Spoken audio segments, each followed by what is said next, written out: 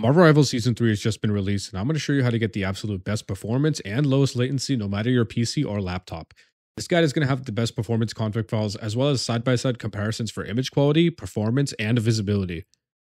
So here we are with 1440p with everything set to low with only the in-game settings on the left, and 1440p config file optimized settings on the right, which is tweaked to be more performant than the lowest in-game settings that are available. The primary difference between the two is that in the config optimized settings, global illumination probes are turned off completely, as well as volumetric fog and distant nods being adjusted to be lower resolution. This gives you quite a bit of performance on the GPU side, and pairing this with the config file with DLSS transformer models set to performance mode will net you an even greater performance boost. But wait, that's not all. I actually have one more config file for my struggling potato rigs out there. Now look, I know it looks like Super Mario 64 or some shit, but come on, if you're struggling to get playable frame rates, this is going to be the only way that's possible. And it'll also be good for Steam Deck as well, CPU limitations aside. And for those of you who are using like 480Hz OLEDs and stuff, this is actually the only way for you to get, but if you have the same specs as mine, like a 5090 and a 9800X 3D tuned with the lowest latency RAM, this is the only way to get close to 400 plus FPS in game until something new comes out, like a new CPU, X3D CPU.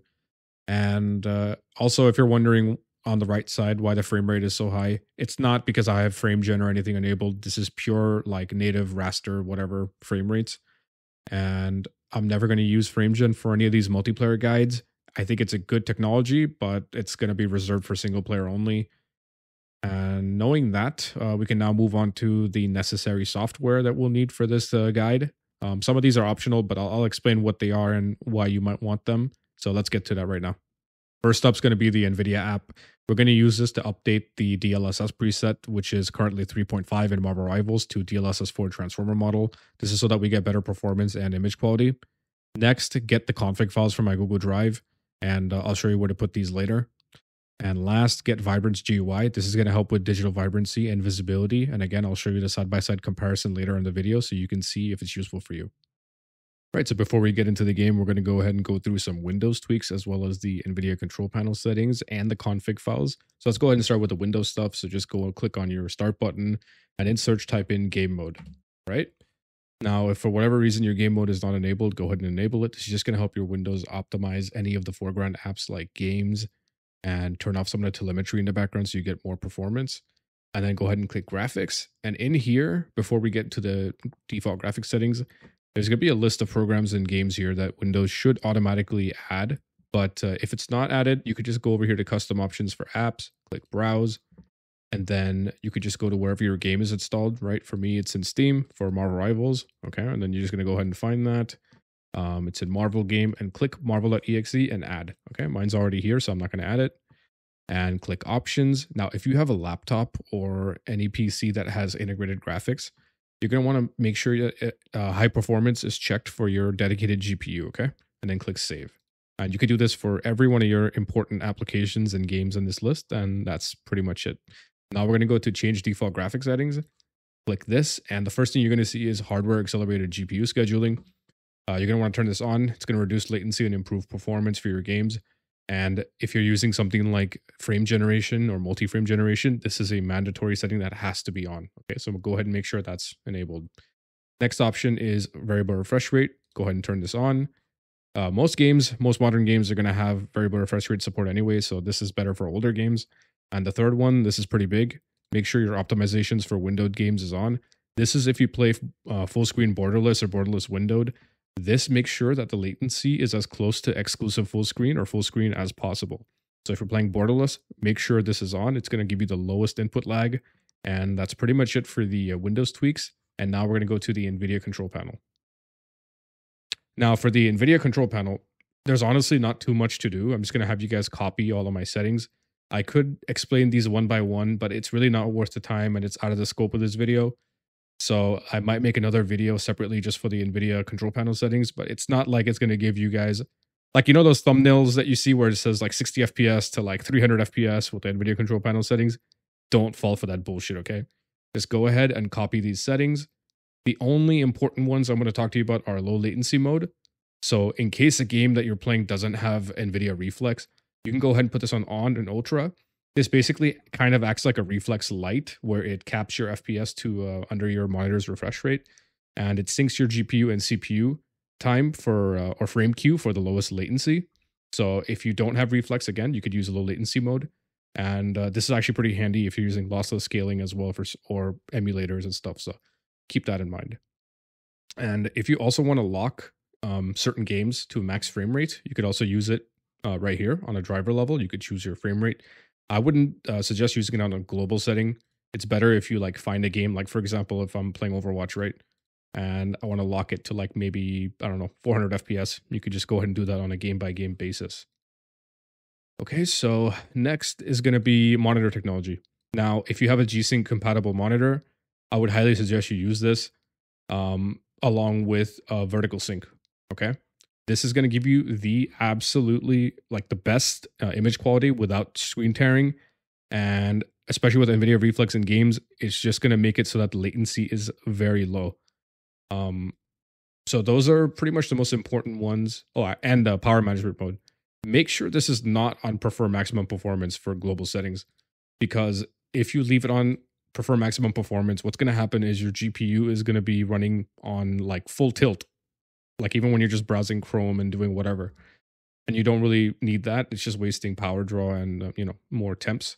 Just keep it on normal. If you do need to use prefer maximum performance for whatever reason, again, do it on a game by game basis. You could just go ahead and choose the game and click that and then click apply. All right. And that's pretty much it for the control panel settings. Shader cache size, you could also keep 10, 100, or unlimited.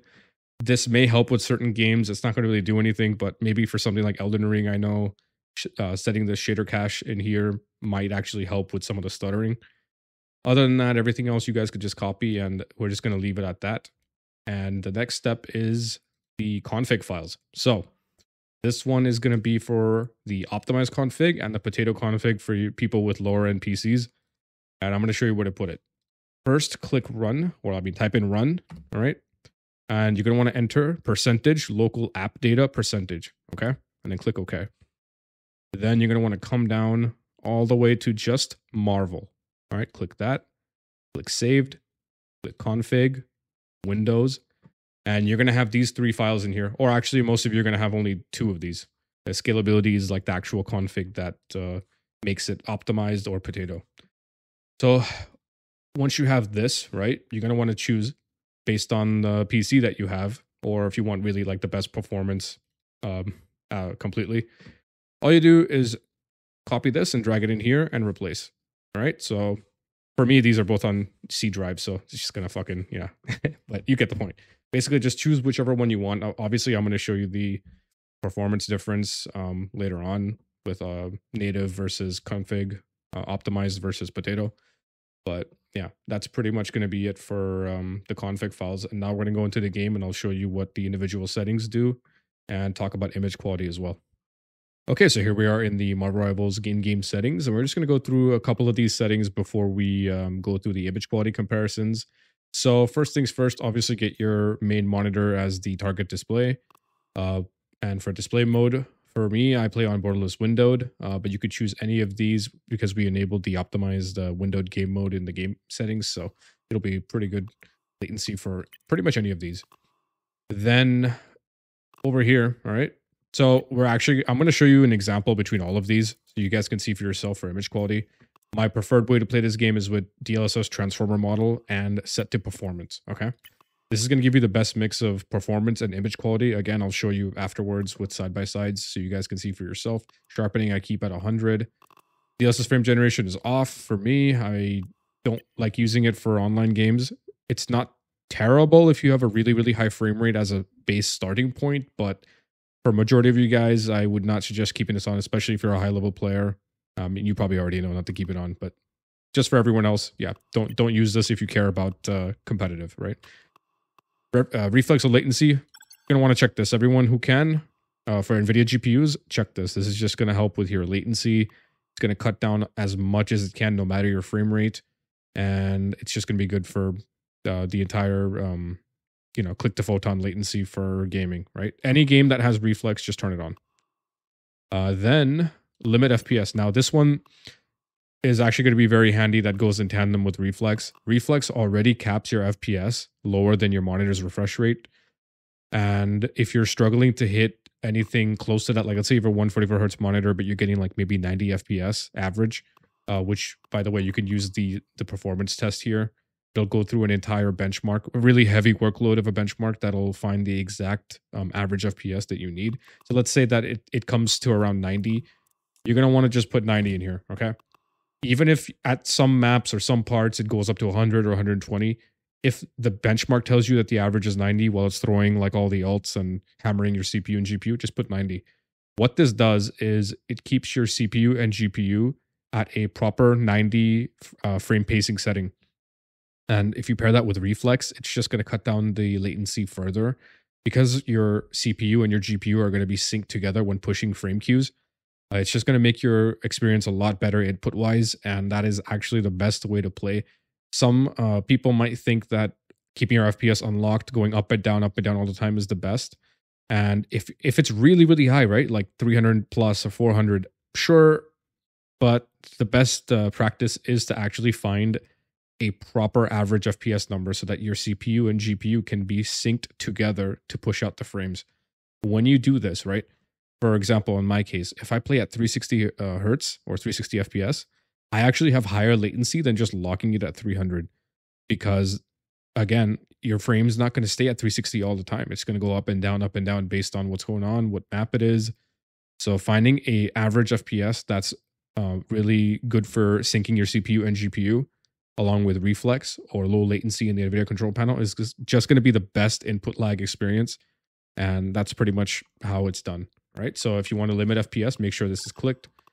Show FPS, show network stats, that's preference. It's the little thing up here.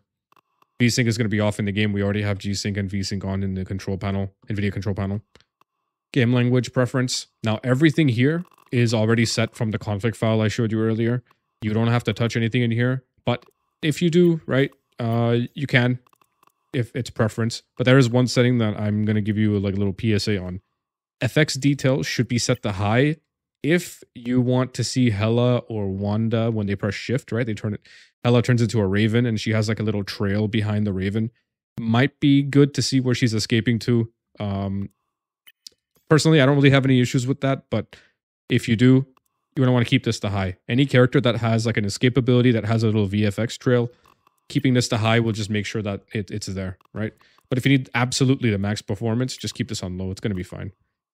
So you guys don't have to touch this. But if you know what you're doing and you want very specific settings in here for, if you just like the way the game looks, go ahead and tinker with that on your, preference. And that's pretty much it for all of this stuff. Now back to this. I'm going to show you a image comparison between all of these, and then I'm going to show you how to enable DLSS 4 transformer model because the game natively doesn't have it. It's a DLSS 3.5. So let's go ahead and do that now. Here are all the upscalers and anti-aliasing methods the game natively supports. I've laid them out from the left side being the best image quality to the right having the worst image quality. All of these are set to performance mode, and you can see that DLSS transformer model has the sharpest image with the least amount of image instability and flickering. Next, Epic TSR is decent image quality, but in motion, it's going to fall apart compared to DLSS. There's going to be a lot of ghosting and trailing. It's the same for FSR and XeSS. It's just, if you have an AMD or Intel GPU and you have no other choice, try maybe balanced or quality presets and see what kind of performance you get. Otherwise, stick to performance mode and hopefully it's still playable for you guys. And last and certainly least, TAAU. Just ignore this shit. It looks like Vaseline smeared poo-poo. And we're going to move on to the Nvidia app tutorial so you guys can enable DLSS 4 transformer model. All right, so go ahead and open up your Nvidia app. And then I want you to come to settings. Come down here to where it says games and apps. Click view and modify. So this is going to be a list of all of your storage devices and the directories. So it's going to scan your PC and put some default ones like this. But if you want to add your own custom one, like I have for F drive with a bunch of games, you can go ahead and click that, select folder and close, and then click scan now. So now this is just going to scan for all of your installed games and applications, and then go ahead and go to graphics. So here's a list of all of your installed games and applications. Click Marvel Rivals. You can ignore all of this optimized stuff. NVIDIA settings are not really good, and we have config files, of course. So scroll down to where it says DLSS override model presets. Click this, and then super resolution, click latest and apply. And that's pretty much it. That's you just now applied the latest DLSS 4 transformer model preset to Marvel Rivals. You could do this for any of your other games. I suggest you do it for Fortnite. That thing's a piece of shit, 2.6, really old.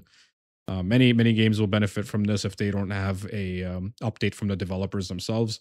So that's a quick and short method on how to do it. That's pretty much it. Now let's take a look at the image quality between DLSS 3.5, which ships with Marvel Rival by default, and the transformer model side by side.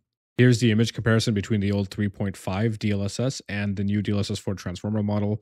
Now, for the overlays that you guys are seeing on each of the comparisons, this is the DLSS overlay folder I had you download with the configs. There are two registry files inside, one that says enable this UI and disable. And if you just want to check if the Nvidia app override was working or not, you could actually click enable on that registry file, and it'll show this little overlay on the bottom left of the screen. I just had it zoomed up so you guys can see for this comparison. And that's how you check if you did the overriding correctly in the Nvidia app. Anyway, and if you want to disable it, just click disable and it'll be gone. Right, so with the transformer model, you'll notice that it looks a lot sharper. The details are much clearer, especially if you look in the background with the trees, the rocks, the foliage. The edge details are going to be much better and reconstructed with the transformer model. And the biggest improvement you're going to see is in motion clarity when you're actually playing the game. So this is just a nice free upgrade to image quality.